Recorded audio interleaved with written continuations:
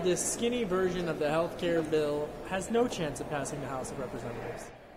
Well, we have to see, but what we're doing in the Senate, we'll worry about the House later, and we will be concerned with it. But we have to be concerned with what's on the floor now, what we can do here. We don't know what's doable and what's substantive yet. If it's not substantive, a lot of us don't want to support it. But I'm a repeal guy and a replace later, but I'm going to vote for the strongest thing because Obamacare has failed most of the country, and the cost is prohibitive. So it's incumbent on us to do it, and I hope we can do it this week or next week. But is the window closing? Because if it goes to the House and then it goes to conference, now we're looking at the fall, then we're looking at early next year. It looks like this window's closing. I thought the window was open yesterday. A lot of people thought it wouldn't be open.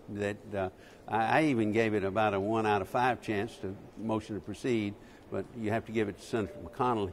He had the leadership and tenacity to get it done, and we're where we are now, but we're open for debate.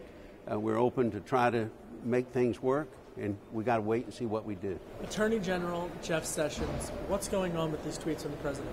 I really don't know, but I have a lot of respect for Jeff Sessions. I served with him 20 years. I know him well. He's a man of integrity. He's a great prosecutor. He was a U.S. attorney, served with distinction on the Judiciary Committee.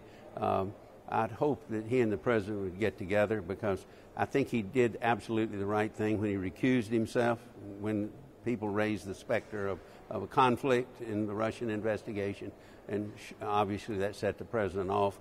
But Sessions deserves better treatment than he's getting. Should the president say you're fired to Jeff Sessions? Well, I'd hope not. I think Jeff Sessions, he'd make a mistake. He's not going to get a man with better or higher respect and better integrity than Jeff Sessions.